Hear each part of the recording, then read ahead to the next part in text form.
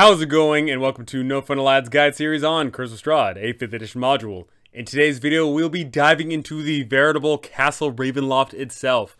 This is going to be a super duper immense, insanely detailed series, so players do not watch this. But DMs then want added insight on how we can run this thing. Let's go ahead and start this crazy large process. Here it is. Look at all of Castle Ravenloft in all of its immense glory. This beautiful isometric map really makes this place come to life. This is reminiscent of the i6 series Castle Ravenloft, which was this towering, immense location with very large twists and turns. People got confused and people didn't understand where to go and what to do. And that was what it was designed for. It's a labyrinthian design. It's awesome. It's fun. It's unique. And we have a new rendition of it that is just so well done. And thankfully, because of the modern age, we have all of these incredible little keys and guides so that we as DMs no longer get lost. Of course, it does require a little bit of homework looking into the map to make sure that you don't get lost, but that's what we're here for. We're here to make sure that we don't get lost as our players dip around every which way. Now, this is the grand finale of this campaign, Castle Ravenloft itself.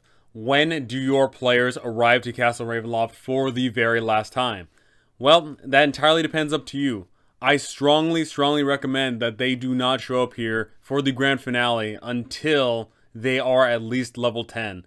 Because if they are a lower level, they are going to be beat down by Strahd and all of his forces. There's a lot of things going on in this castle that we're going to see here. And there's just so much to keep track of, so many resources that are going to be lost, that lower levels just aren't going to be able to compete.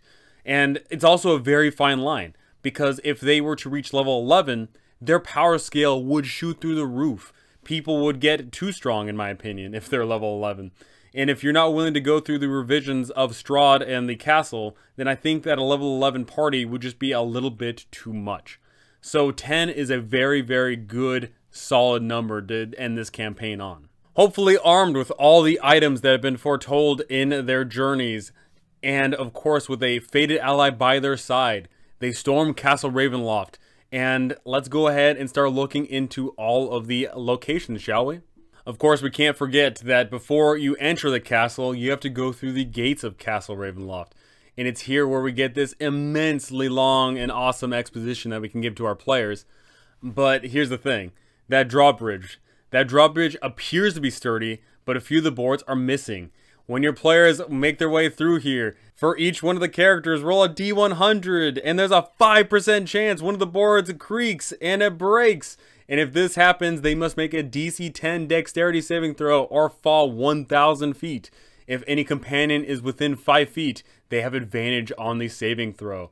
So, I'm not going to lie, having a PC go through this entire campaign and then dying because of a 5% chance is both hilarious and very terrible.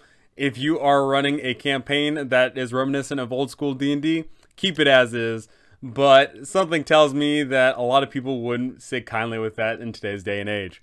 And here is the map that you should go ahead and show off to your players once they start walking toward the castle. This is what they're going to see from first up here. They're going to see this incredibly large and super detailed out location. They can see that the tallest tower reaches up a whole 360 feet. My goodness, this tower is crazy tall. And once they make their way into that open courtyard, you can go ahead and show off a bit of this map here if they start meandering about the place. You can show off the architectural, just grand design of this location, of how immensely beautiful this place is, and most importantly, once was. At one point, this place must have been the belle of the ball. Unfortunately, of course, things are a little bit overgrown, and once they make their way inside, they'll be able to see that the place isn't exactly up to snuff. In Area 1, the front courtyard, once your players make their way past that drawbridge, there they'll be able to see the magnificent design of this castle. And they'll also be able to see the sprawling walls here. The walls that enclose the courtyard are 90 feet high. Ridiculous. And as your players begin to look around, they'll be able to see that main entrance to the castle itself. But if they start walking around, they'll also be able to discover that there are some side entrances. And your players may be curious and decide to start walking around. Now, something I should totally dive into here is you need to set the theme and tone for this location.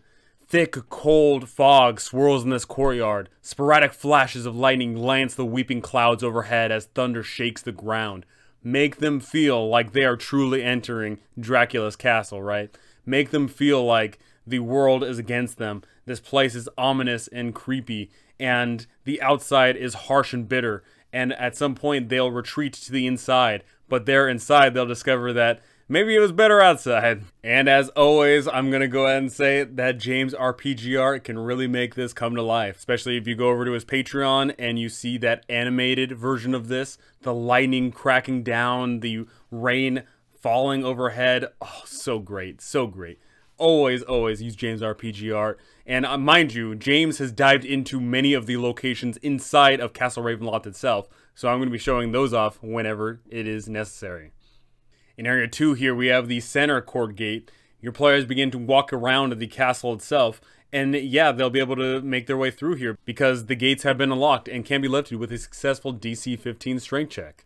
Unless the portcullis is wedged or propped open, however, it falls back into place once it is let go. So if for some reason your players have to make a quick getaway, it's, you definitely have to have something there just in case. In Area 3, the servants' courtyard, your players will be able to look around and see that this place apparently had a carriage house and a wooden door that resides on the side there. Your players will probably be able to pick up on the fact that this was for the servants or for other such purposes and be able to look around. A character can shoulder open the stuck door with a DC 10 strength check. Pretty easy. In Area 4, the carriage house, literally nothing special about it at all. However, you should go ahead and show off the fact that there are multiple carriages in here, not just the one. Because if for some strange reason your players get the audacity to destroy some of these carriages, then, maybe Strahd needs to have a fleet of carriages. And that's definitely something that should be taken into account. In Area 5, the chapel garden, we know that directly there to the side is the chapel itself.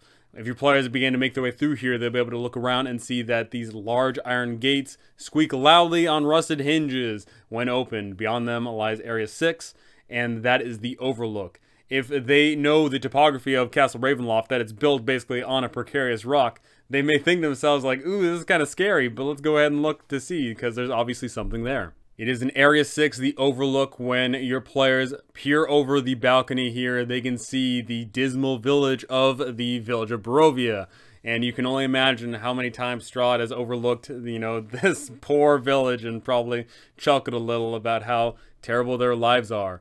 However, if people are astute enough, they'll be able to recognize that there is something directly underneath the Overlook. And we know that that is in fact the crypts of his dear old mommy and daddy. So if people go over to this Overlook and they see, oh hey, there is actually something down there, maybe we can actually get to it. Well, yeah, people can go down there. It's totally an option. However, you have to be very careful with this one because characters who try to reach the windows of the Overlook must descend 110 feet and move 20 feet back, right? So they got to be, just moving down. And anybody who falls here falls 1,000 feet. So, realistically, yeah, they can go ahead and if they've got a bunch of rope, they can do it. But if they are using rope, then all it takes is one vindictive monster to just cut that rope and everyone dies.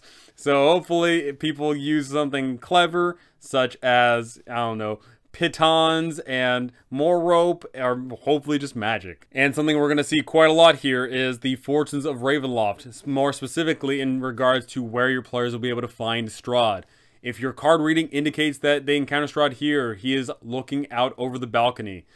So, something I'm going to be getting into later on, specifically, it'll be another series besides the Castle Ravenloft, is the Strahd monologues. I think that there is a merit to having a Strahd monologue depending on the location that he is at. A perfect example being, just a quick little flash here, is if Strahd is found here, then maybe he can be lamenting over the plight of the village of Barovia and, relating that to his own plight and saying, oh, they suffer as I have suffered, but I have suffered far greater and far longer than they have. I'm going to do a whole thing. Do not worry about that, but that will be a series after the Castle Ravenloft one. So here was once again, just showing off more of the location that they can see. So here's the thing. No fun allowed, you cry. I can't run a game in an isometric map. I just can't do it.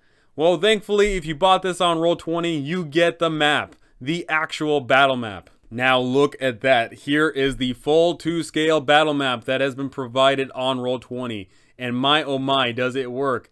Look at it. It's already to scale. You can see off all the locations here. You can see that some of the tokens have already been placed.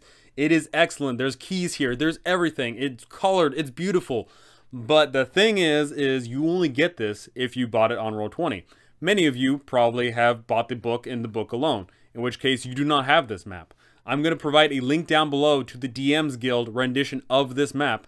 And I promise you, between the DMs Guild, the Reddit, and the Discord, you can easily find a map that suits your preferred needs. And now we are on to when your players finally decide to make their way through those first front doors to Castle Ravenloft.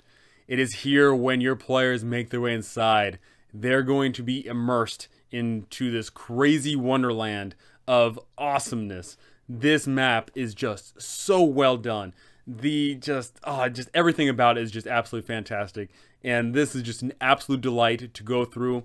You are going to have a blast running this thing. Your players are going to have a blast exploring this thing. It is just so well done. So before we dive into the locations here, I wanted to get into the random encounters table. The first time a character enters a castle area that isn't otherwise occupied, check for a random encounter. Also, check for a random encounter every 10 minutes the character spend resting in the castle. Meaning that if your players try to take a long rest in the castle, there is next to no chance that there isn't a random encounter. It's next to impossible.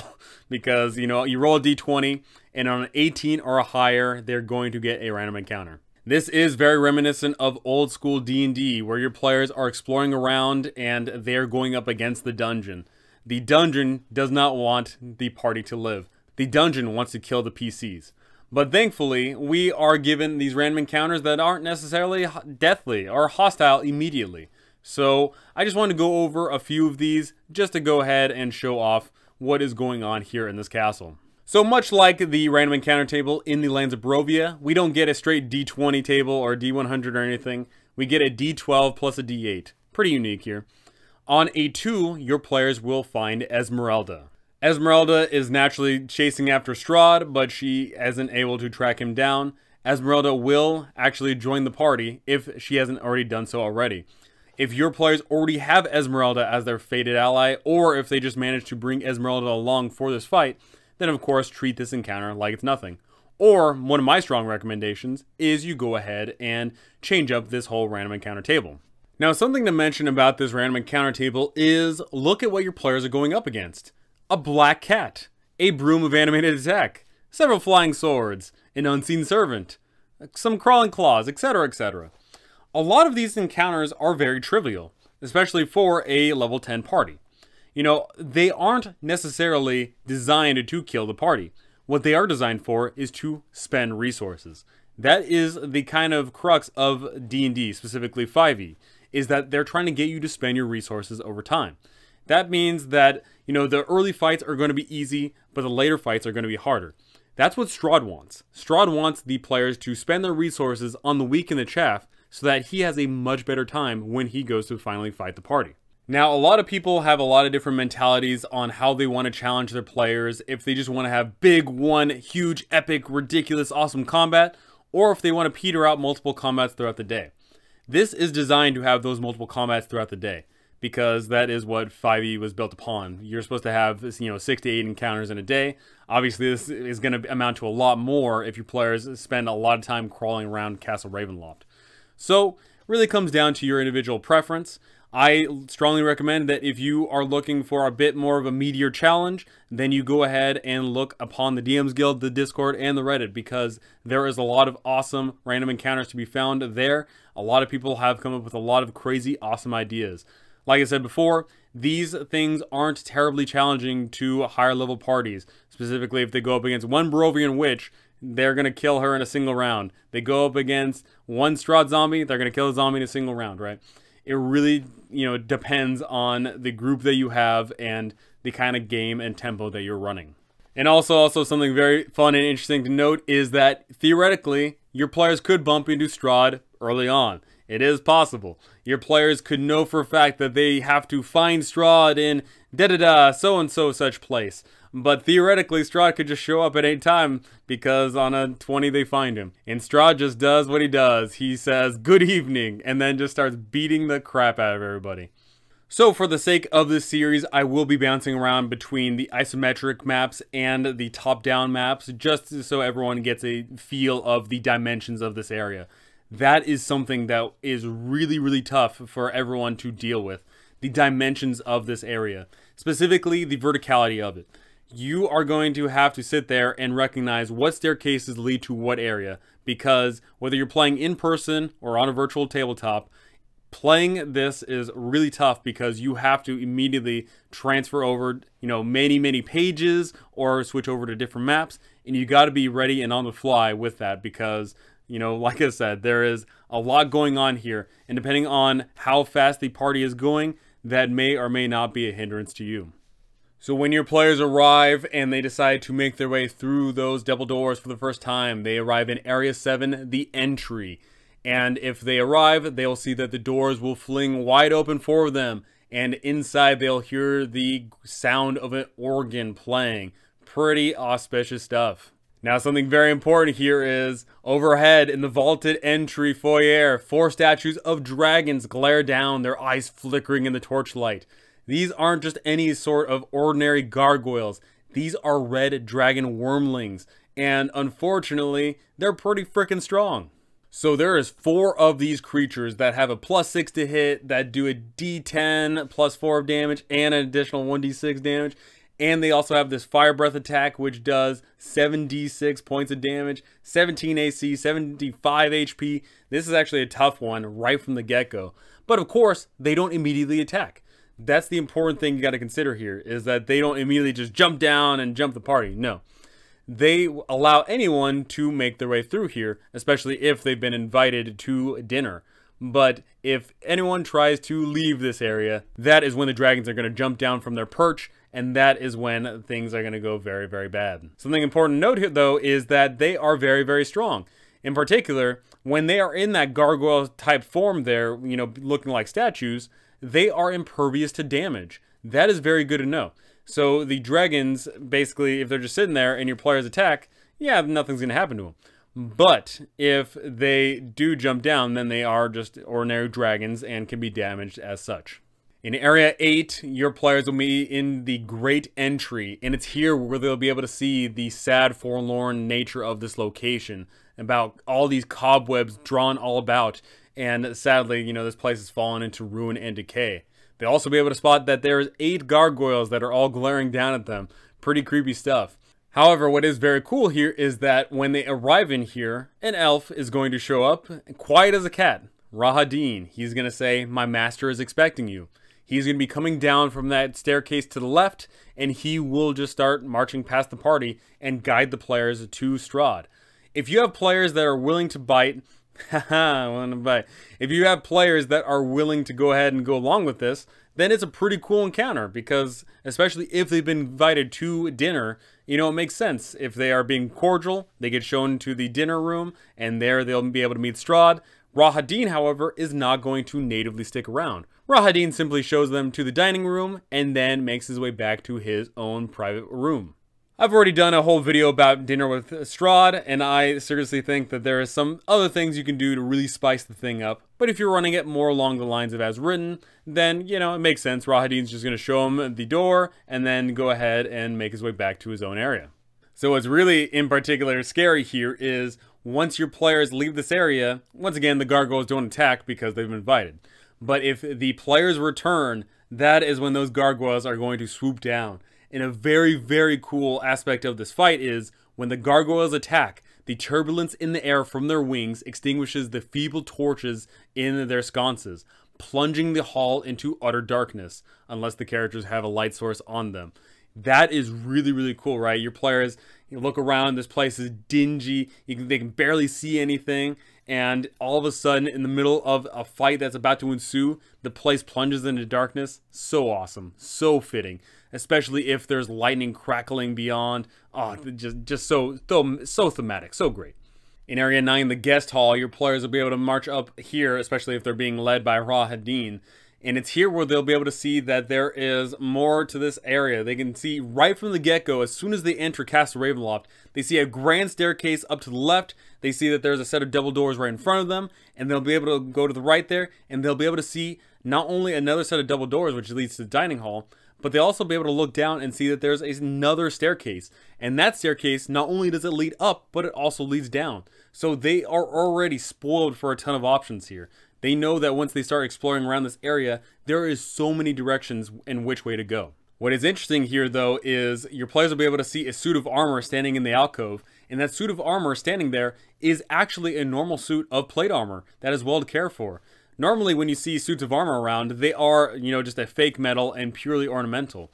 But the fact that it is a real plate armor does indicate that if people were willing to take the time, especially if they had the right build for it, they could go ahead and adorn this plate armor on them, and that could be a nice little bump to anyone's AC.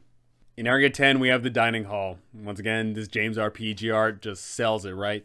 Your players get led by Ravenloft. They open up the door, and then they hear the bell of this organ. They'll be able to see this magnificent feast. They'll be able to see a roaring fireplace, and this place just looks so beautiful, so good. And they'll be able to hear the thunderous melody. It fits so well, so great. So when they arrive, they may be a little bit tentative of what's going on here, especially if Ravenloft just closes the door and starts walking away. They'll be able to see Strahd, except we of course know that it isn't Strahd. That is in fact an illusion. This Strahd illusion is simply playing this organ to his heart's content and luring the players into this deathly trap. Should your players decide to talk to Strahd, they can glean a little bit of information that Strahd desires. However, Strahd will not talk about any useful information about it, the inhabitants, the treasures, or the dangers, or anything else of Castle Ravenloft. After a few moments, the Strahd illusion is going to disappear, and do so with a mocking laugh. And he will also disappear if the players decide to try and attack him. The moment the figure disappears, a fierce bone-chilling wind rises up and roars through the hall, putting out all open flames. So if you have players that have torches out, then they get sputtered out too, and that's pretty cool. The characters hear the screech of ancient hinges and the solid thud of many doors slamming shut, one after another into the distance. They also hear the portcullis clang shut and the tired groan of the aged drawbridge pulling up. They are now in Castle Ravenloft, and they cannot leave. That is just such a great moment. Your players may have some expectations of what's going on here, but I'm willing to bet that no one was thinking that's going to happen. That the portcullis gets lowered, the drawbridge gets raised, and they cannot escape Castle Ravenloft, not without some sort of magical feat. So should your players decide to look around this room, they'll actually be able to discover that the organ actually holds a secret wall. Your players can look with a DC 20 perception check, notice that there are scratch marks on the floor, and if they press some of the pedals on the organ, they can feel that the organ can move. Should they be able to move it around, they'll be able to see it leads to Area 11, the South Archer's Post. And as a fun little addition right there at the very end there, the food on the table is tasty, the wine delicious. More often than not, most people are going to think it's a trap or an illusion, but it is real. And I think that is very telling of the character that Strahd is. The fact that he invites these people to dinner, literally plans on killing them, but hey, he's going to give them some nice food and drink in the meantime. I think that's very, very thematic. In Area 11 here, we have the South Archer's Post. Should your players arrive here either through the secret door or they make their way through the castle, they'll be able to see this interesting location. The fact that there is leaning against the wall mirrors of various sizes, and that is once again telling of this world. When Strahd turned into a vampire, what use did he have for mirrors? In fact, he probably wouldn't like to have mirrors because they would probably remind him of his terrible dark past. So he ordered all the mirrors to be removed, and the mirrors got moved to this location out of sight from him. In Area 12 here, we have the turret post. Your players, once again, if they arrive here either through the secret door or just through this area, they'll be able to look outside, and yes, they will be able to see outside. But the thing is that the arrow slits are only 4 inches wide, so without the use of magic, no one would be able to escape. In Area 13, we have the turret post access hall. Go ahead and describe how unused this place is. The fact that no one has used this thing in centuries, and cobwebs just fill the hall, obstructing sight beyond a few feet. You know, that is pretty cool. That makes this place feel like, oh man, like, you know, some of the other parts of the castle get used, but this place isn't. You know, is there a reason why this place doesn't get used? Ugh. In Area 14 here, we have the Hall of Faith. Your players make their way through here, presumably after dealing with those gargoyles, or potentially if they made their way through the chapel, if they, you know, took a whole other route. They come to here, and they'll be able to see that there is all these life-size statues, and the statues appear to be watching them. This is merely just a harmless illusion, but your players may get a little jumpy and go ahead and start beating up on some poor statues. You know, no big loss, right? But what is cool is appearing above the doors that lead to Area 15, the chapel, they'll be able to see a symbol of beaten bronze that looks like a rising or setting sun. Obviously, you know, some religious stuff for that good old Morning Lord that used to be worshipped oh so long ago in Castle Ravenloft, but probably doesn't get much love nowadays. In Area 15 here, we have the chapel. This is just a beautiful location, or at least it once was beautiful. The chapel looks a little bit like this. It is just, at one point, it must have held such grand beauty, especially once the sun shone through, and of course there was no cobwebs all about. But of course, there they can see, right there, that there is an altar, and there is more here than meets the eye. Here they'll be able to find the slumped over remains of a one Gustav Herrengast, an evil human cleric who tried to obtain the icon of Ravenloft and did not survive the attempt. Now, why didn't he survive? Well, you see, the icon of Ravenloft is an item, and unfortunately, any evil creature that touches this statue must succeed on a DC 17 Constitution saving throw, or take 16 D10 radiant damage on a failed saving throw, or take half as much on a success. So that's a pretty big deal. The statue, however, is safe for all creatures to handle once it is no longer in contact with the altar, and of course, if you are not an evil character, you can just pick it up no problem. The icon of Ravenloft looks like this. It looks like some sort of bishop individual that is seen there praying. This thing is a pretty awesome item. While within 30 feet of the icon, a creature under the effect of protection from evil and good spell against fiend and undead. Only a creature attuned to the icon can use its other properties, however. You can use the augury feature, and it basically just casts augury without the use of the components, and can be used once a day.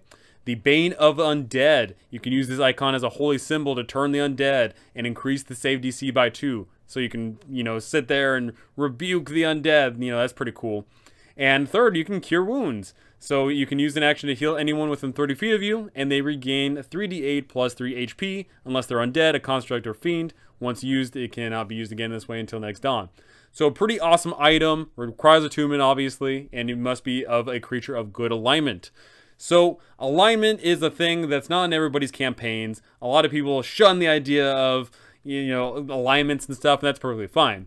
So what I would go ahead and recommend is, if you do not have alignment in your campaign of that degree, then just base it off on the asshole meter. If they're an asshole, then they get zapped, and if they're not an asshole, then problem solved. They can just go ahead and use it. Easy peasy. Gustav, however, was not naked in this whole event. He had an awesome cloak that is worth 250 GP, a pseudo chainmail, and he also held a Mace of Terror, which can totally be used. Freaking awesome. And what's really cool is, if your card reading leads you here to find the treasure, it lies right there on the floor next to the altar. And if your card reading indicates that Strahd is here, he is among the bats in the rafters. Or he's standing at the end of the chapel, a dark shape in a vast hall. Once again, I will be doing a whole series based on the card readings and all that fun stuff, so that will be covered at a later time. Woo! 15 areas down, only, oh gosh, so many more to go. 86 whole locations in this castle, but every single one of them is teeming with life to some degree, because something's going to pop out, or, you know, your players are going to make something of it. This place is an absolute delight, and I cannot wait to hear your guys' thoughts on Castle Ravenloft, about all the awesome and epic stories you plan on having or already have. Go ahead and tell me what you've done to Castle Ravenloft to make this dead place come to life, because I want to know. That is going to do it for me, though. Thank you so much for watching, and thank you to all my awesome patrons up here. You guys are absolutely incredible. Thank you so very much. That is going to do it for me. Thank you so much for listening, and I cannot wait to see you all in the next one.